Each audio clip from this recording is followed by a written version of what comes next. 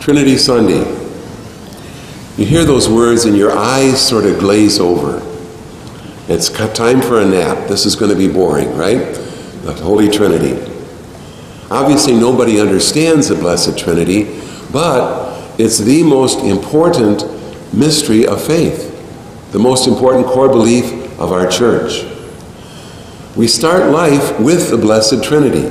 Almost all of us, probably as infants, were baptized in the name of the Father, and of the Son, and of the Holy Spirit. Those weren't just words. When those words were said, we were inserted into the very life of the Trinity. From our childhood on, the Blessed Trinity has dwelled within us, indwelled us. It's not a feeling, it's not something we can discern, but it's the truth of our faith. So if you ask the question, who is God? The answer is God is Trinity. Our God is a community, a communion of love. The Catechism says an eternal exchange of love. Just think, loving but eternally. So loving for all eternity. There was no start. They've always loved each other. There's no end. They're always going to love each other. An eternal exchange of love. The Father loving the Son loving the Father. Their love emanating in the Holy Spirit. All three loving each other in the dynamic, perfect community of love. How do we know this? How can we say this? Because Jesus told us so. We would never have figured out the Trinity on our own. What do they say? 1,000,000 monkeys on 1,000,000 typewriters? No. We would never have figured out that God is Trinity. It's the result of revelation. Jesus revealed it to us.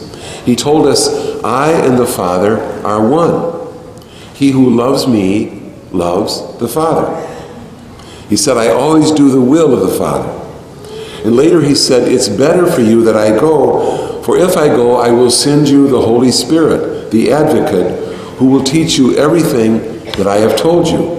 So it's Jesus who told us that God is Father, Son, and Holy Spirit. And this incredible mutual love of Father, Son, and Spirit is given to us. That's the overwhelming part, that it didn't just stay within the Blessed Trinity, but it's extended to us. We are, if you will, grafted in like branches on a vine. We're adopted into this dynamic community of love. That exchange we talked about, eternal exchange, we are destined to share in that exchange. Jesus told us, this sentence bowls me over whenever I think about it. Jesus said, as much as the Father loves me, so I love you. Did you ever meditate on that sentence? How much does the Father love Jesus? We couldn't put it in words.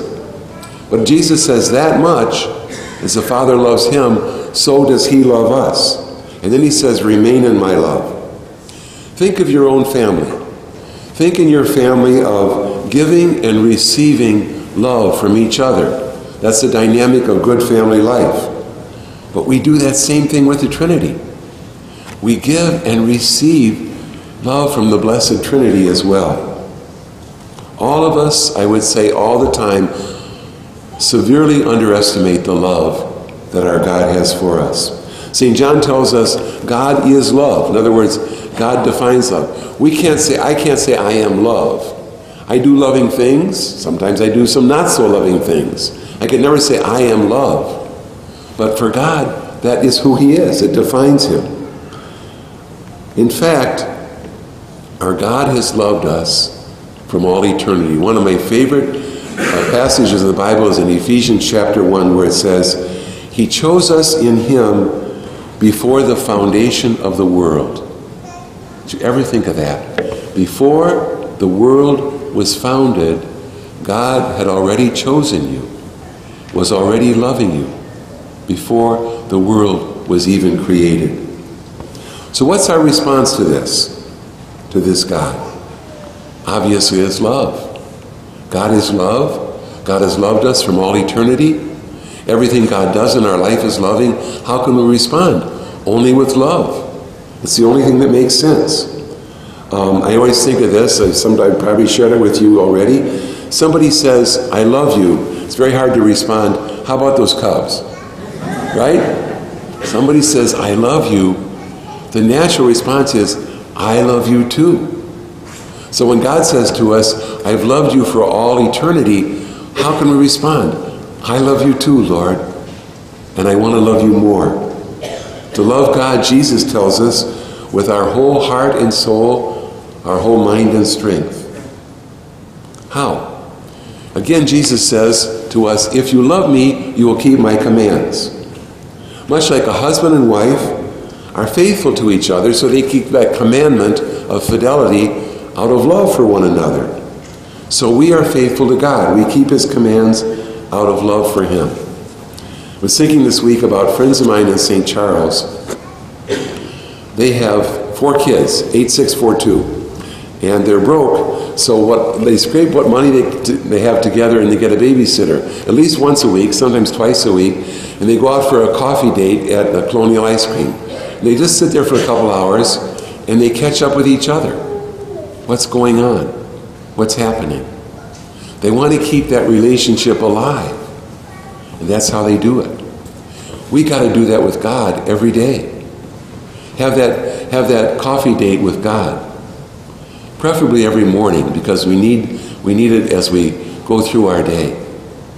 But we've got to refound that relationship with God on a daily basis, or we drift away. There's a little saying I love, and I always kind of see God saying it to me. I shared it with you before, I think. But think of God saying this to you. Do you love me, or do you not?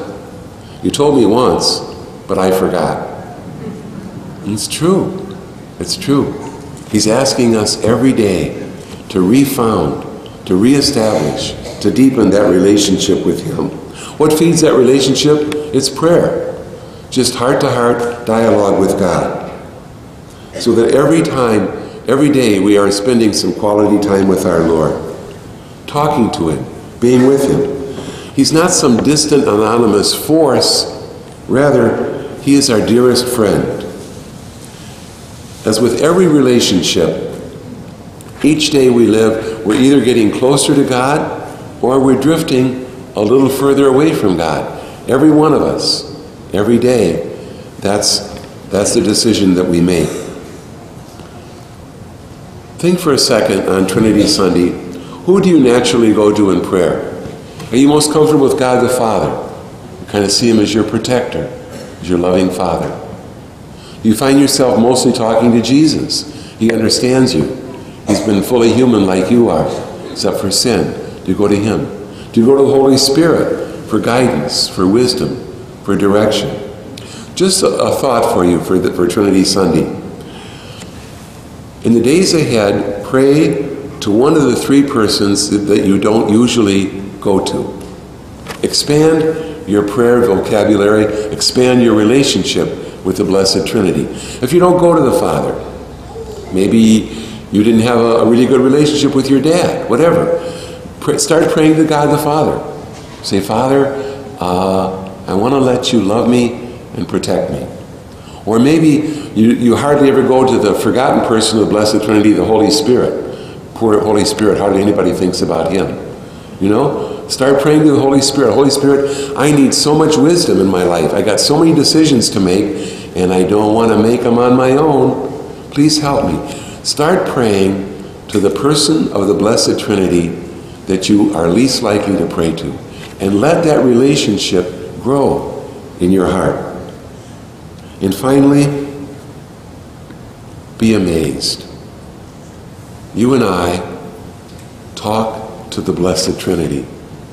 We talk to God, who created the entire world, the transcendent one, who listens to us in prayer. It's incredible. I love to look at the stars at night. I see now they're having, what do they call them, dark night places where there's not a lot of light and you can really see the stars. I go up to Madonna House in Canada every year, and it's 4 hours north of Toronto. and there's nothing up there except coyotes, and you should see the night sky. And you look at that and say, the creator of this listens to me when I talk to him. It's overpowering. It's incredible. So what's our response to the Blessed Trinity? To grow in our knowledge of the Trinity, spend time with the Trinity. To grow in our love for the Blessed Trinity, Father, Son, Spirit. The more you know them, the more you love them. The more you love them, the more you want to get to know them. To grow in our obedience to the Trinity. And to fulfill the mission that Jesus gave us in the gospel today. Go into the whole world. Baptize them in the name of the Father, Son, and Holy Spirit. Let's tonight close with the sign of the cross, that wonderful prayer in which we acknowledge that the Trinity is the source of our life, and we invoke the protection of the Trinity in the life that we are living. In the name of the Father, and of the Son, and of the Holy Spirit, amen.